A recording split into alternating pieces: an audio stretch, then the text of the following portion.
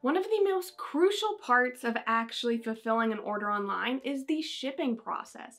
You want to make sure that you're charging enough for shipping for your customer, but you're not actually going to be losing money as well in covering shipping costs.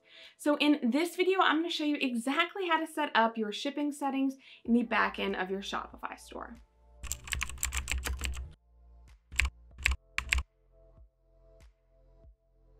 So I'd say that shipping is actually probably one of the most asked questions that I get every single week.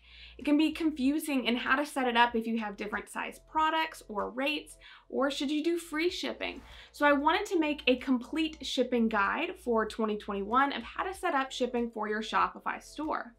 So to get to the shipping settings in your Shopify backend, you are going to go to settings and then shipping there. So now that we're in the shipping and delivery section, we can see that we have a couple different delivery methods here. And we're also getting a warning because we don't have any shipping rates set up here. So customers aren't able to see shipping on our checkout. So we're going to add in some shipping rates here.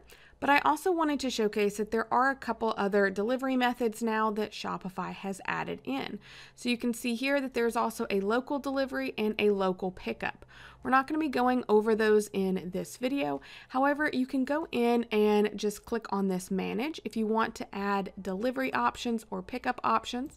And you can click that, select your location once you've got that added in, and show that yes, this offers local delivery, and then choose from here either your settings of setting up based on zip code or a delivery radius, and then add in the delivery price and any additional information.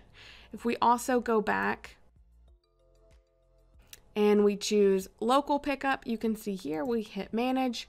You can select on this, and you can also customize the information of the pickup instructions as well as choose how quickly the pickup is ready to be picked up at that location. So we're not going to go in and customize any of that. We're going to focus on the shipping settings, but I did want to highlight that those are options that are available. So in the shipping area here, you can see we have a general shipping rates, which all products are going into automatically, and all new products that you add would also go into this shipping rate. You can also go in and create a new profile. So let's first start out by managing the rates in our general shippings area, and then I'll also show you what the benefit of a new profile is as well. So let's click on manage rates. And you can see we have two products that are just the two test products in our store that are already added into this profile. And it says that any new products we add in are automatically going to be added to this profile as well. You can also see here our shipping from, this is our warehouse location. So this is automatically being pulled in. And if you wanted to, you could click on manage and change the location there. Now we have options of where we're actually shipping things to, as well as other zones that are not covered. So first, let's start out by adding some rates to our United States shipping zone, which is actually where we're located. So we can click on add rate. And then we have a couple options. So you can first just create your own rates, or you can use carrier calculated rates. So if we choose to set up our own rates, we have our first option here is our shipping speed. So you can choose how you want to have this shown to your customers of the general shipping speed of how many business days, or you can choose to have no shipping time shown. So I'm going to just choose standard here. And then you have the price, which currently right now is free. So let's go in, and for shipping rates, we can just say that we can create this to be whatever it is that we want it to be. So let's say $10 is the price of shipping. So this would be a flat rate that you decide based on what you feel is comfortable for your products. You would need to do some research to feel comfortable knowing exactly what that number could be. And you can always come back in and change it if you find that you are charging too much or too little for shipping. You can also click on add conditions. And now we can set a condition for this price. So we can do it based on either the item weight. So you could make heavier products actually cost more to ship, or you can do it based on the order price. So this is a really cool way to do free shipping on your store. So we can do it based on order price and say the minimum order price is 0, and the maximum order price is $74.99. So we could say anything under $75 is $10 to ship. And we'll just hit done. So you can see here again, standard shipping, 0 to $74.99, 3 to 4 business days, and the price is $10. So now if we wanted to add in free shipping, we would just click add rate again. Keep this at our own rates. I'm going to keep that at standard. We won't add in a price here, so it's set as free, and do conditions. Order price, and now we're going to set the minimum price of $75, and I'm not going to put in a max price. So that means anything from $75 and above is going to be free for them for shipping. And so that's a great way to add in free shipping if you've chosen to do that on your site. You do want to make sure though that with free shipping that you're still able to cover your cost and the number makes sense for you so that you don't end up losing money. Now let's go in and do a rate based on a calculated carrier provider. So we'll hit add rate. And now we're going to use carrier or app to calculate rates. From here you have a couple different options from this drop down. And you have DHL, UPS, or USPS. So you can get a discounted rate from Shopify because of using them. So let's just use USPS. And you can choose here the services that you want to provide. So we could say we just want to do priority mail. Again, these will cost different based on the company that you go with. So you want to make sure whenever you're selecting these that you have researched your provider like USPS and you know if your product can actually be classified to be sent through things like media mail, or if it's not eligible for that, as well as how much the general rate is for that. It's always great to send a couple test packages to see exactly how that works out. So for this example, I am just going to keep priority mail the only one checked.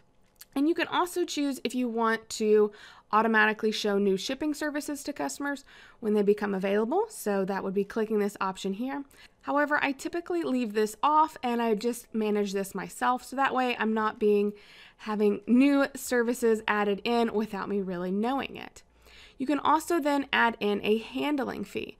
So this could be to adjust the rate that is calculated for you. So USPS, once you enable this on your site, is going to calculate based off of your location and where the customer actually is. So instead of getting that flat rate fee of $10 like we set up, the customer would see something like $7.37 based on wherever their location is. So it is a lot more of a specific number. However, you can choose to add a certain percentage additional or a flat rate amount additional if you see on average it's costing you just a little bit more, or also to cover your additional costs for packing materials like the priority mail box to send it in, or any tissue paper, things like that. So you would just come in and you would say that you wanted to add, let's say $2 flat amount to that. So it's going to add whatever this priority mail amount is to actually ship it to them, plus $2 to that to give a final shipping total. And we'll just hit done. And now you can see here we have our rates here, and we have our carrier and app rates listed here. And you can also see here the handling fee that we've got added in. Now this is just for the United States. We could go in and add other rates as well. So to do this, we're going to hit this create shipping zone. And you have a lot of different options. You'll see all these different countries here. You can search for the countries and the regions. You can also just choose rest of world. So we could say anything for the rest of the world. And we can name this as well. And hit done. And we're going to go through the same process of adding in the rates. So this is your international shipping cost. This is where it can get a lot more expensive. So you want to make sure that you're being really specific about where you send it to. And actually, whenever you're first getting started, you may not want to offer international shipping, or you may just want to offer it to surrounding countries to you. So you can just hit add rate and go through the same process as before. So we could set up our own rate, then choosing from the drop down of the shipping speed. So we could say standard, international, choose our price, add any conditions that we want as well. And so let's just say for international shipping, we have a flat fee of $20. Again, you'll definitely want to test this out. International shipping is where you can have a lot of different costs added in, so you want to make sure that you are testing that out first. If you don't want to do international shipping for the entire world, you can limit it by country. So if we just come in here and delete this, I can then create a shipping zone by just clicking on this here for just countries around us. So we could just come in and say Canada. If you wanted to, you can actually click on this arrow here as well and choose which province you wanted to do in Canada. So you could limit it there. However, we'll keep all of that, and I'm just going to name this and hit done. And now I could add in the rates just for Canada. So that way you are kind of testing out international shipping without having to do all of the shipping for international, where you're shipping completely across the world and it may cost you a lot of money. So again, you can go through and click add rates to add that in there, but let's just go ahead and hit save. Now, if we go back up here to the top, we can see that we have our 2 products for our store added into this profile, but you can actually go in and create multiple profiles. So if we click this back arrow here, we can see back in this main shipping and delivery section, we have rates for the US. We still have our 1 rate for Canada that we would need to set up, but that this is our general shipping rates for all products. We can now go to this custom shipping rates area and see this create new profile, and let's click on that. So you can see here you can create a profile of specific products that you want to include, and you go through the same process. So their example here is fragile products. So you could name this, as it says here, the customer won't see it, or you could do, separate out your products by heavier products or more fragile products that have very specific ways that they have to be shipped, or even things like if you had some products that were posters and were being shipped in tubes versus other products that were being shipped in bubble mailers. This is a great way to separate out those products just so you can add in different shipping profiles. Once you have got that separated out, you just need to add in your products. So you click on the add products there. You can see all of our products are automatically added into our general shipping area. But if you didn't have a product added in from there, you could just click in here and add them in to this shipping zone. And then you'll go through the exact same process that we did before of setting up your shipping zones.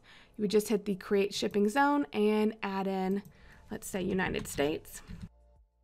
And you could click in from here and go throughout the process just like we did before in the previous example. This is a great way though to add and separate out your products a little bit more, especially if you have a wide variety of products that you are sending out and they're just really different based on their sizing or their weights. So I hope you found this video helpful and that I've cleared up some of your questions about shipping. If you have any other questions or issues that you're running into, make sure to comment below and let us know. Also, we've got some great tips and strategies for how to grow your Shopify store for 2021. So make sure to check out those growth strategy videos over here. And if you haven't yet subscribed, make sure to subscribe to our channel. We post new videos every week all about Shopify and how to grow your online store.